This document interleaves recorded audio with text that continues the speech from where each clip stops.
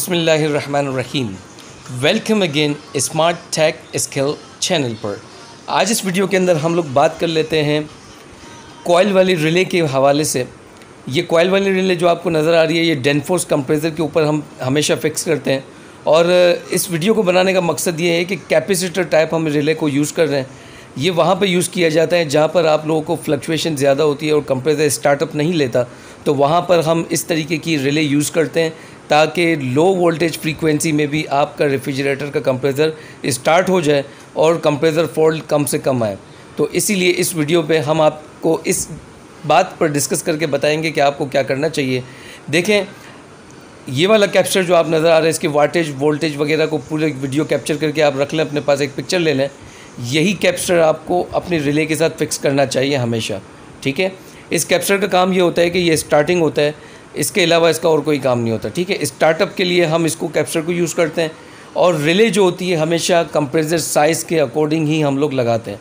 यानी कि अगर आपका कंप्रेसर danfose का 1.5 का है तो आपको ये लगाना होगा। अगर आपका 1.4 का साइज़ का कंप्रेसर है तो उसके लिए आपको 1.4 की रिले लगानी होगी। जैसे कि आप लोग देख सकते हैं कि इस वक्त जो रिले हमारे हाथ पर है, ये रिले जो है ये 1.5 कंप्रेसर पे लगने के लिए हमने लाई है, तो इसको हम 1.5 कंप्रेसर के ऊपर ही लगाएंगे, danfose के ऊपर।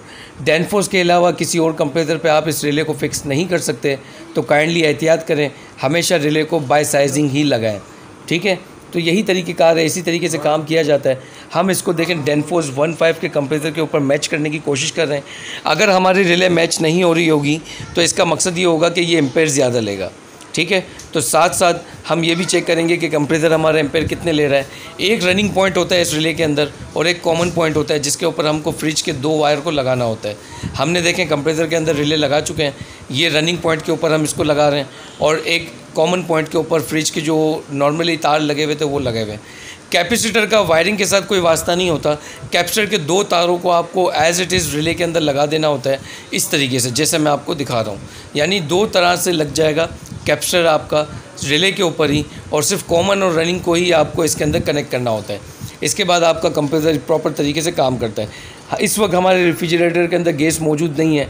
अगर रिले हमारी बिल्कुल प्रॉपर काम कर रही है तो 0.5 एम्पेयर ये लेगी, यानी 0.5 या 0.6 लेगी। अगर ये कंप्रेसर इतने ही एम्पेयर ले रहा है इस रिले के ऊपर, तो इसका मतलब ये हुआ कि हमारी रिले मैच हो गई है और काम कर रही है। अगर गैस की मौजूदगी में अगर ये चलेगा तो टोटल 1 एम्पेयर लेगा। अभी खाली चल रहा है तो इसलिए ये 0.5 एम्पेयर ले रहा है, ठीक है। तो हमें ये दोनों चीज़ें अपने माइंड में रखनी है कि ये क्या कर रहा है। एम्पेयर मीटर को इस पर फिक्स करते हैं और चला के चेक करते हैं कि हो क्या रहा है। सिंपल रेफ्रिजरेटर को प्लग इन करेंगे, गैस इसमें मौजूद नहीं है इस वक्त, तो 1 एम्पेयर हमें कंप्रेसर का नहीं चाहिए। अब यहाँ से हम इसको कोशिश करेंगे देखने की कि हमारा रेफ्रिजरेटर जो है स्टार्टिंग होने के बाद कितने एम्पेयर ले रहा है, और उसके अकॉर्डिंग हम ये डिसाइड करेंगे कि ये रिले मैच हो रही है कि नहीं, ठीक है। रेफ्रिजरेटर का देखें हमने प्लग इन कर चुके हैं। प्लग इन करने के बाद देखें वायर थोड़ा सा बीच में आ रहा है, वायर हटा के देखते हैं। ये देखें 0.76 ले रहा है, यानी कि बिना लोड के ये 0.76 जो एम्पेयर ले रहा है, तो ये बेस्ट है। अगर ये बिना गैस के इससे ज़्यादा एम्पेयर लेता तो हमें पता चल जाता कि ये लोड पे नहीं चलेगा, ठीक है। इसी तरीके से कॉइल वाली रिलों को, danfose रिलों को इसी तरीके से कनेक्शन किया जाता है हमेशा रेफ्रिजरेटर के अंदर।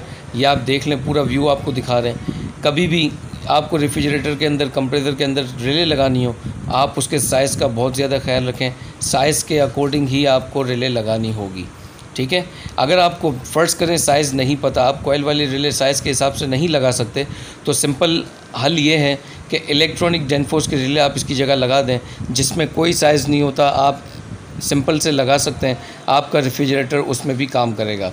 लेकिन ये है कि फ्लक्चुएशन जो होगी तो इलेक्ट्रॉनिक रिले फ्लक्चुएशन को नहीं संभाल सकती, इसीलिए हम कॉइल वाले रिले इसकी जगह लगा देते हैं। तो उम्मीद है आप लोगों को वीडियो अच्छी लगी होगी। वीडियो को लाइक करें, शेयर करें, अपने दोस्तों के साथ शेयर करें, व्हाट्सअप फेसबुक पे शेयर करें, और हमारे चैनल को लाजमी सब्सक्राइब करें इस तरह की मज़ीद वीडियो देखने के लिए। मिलते हैं किसी और वीडियो में एक नए टॉपिक के साथ। तब तक के लिए अल्लाह हाफ़िज़। अपना बहुत ख्याल रखें। फ़ी अमानिल्लाह।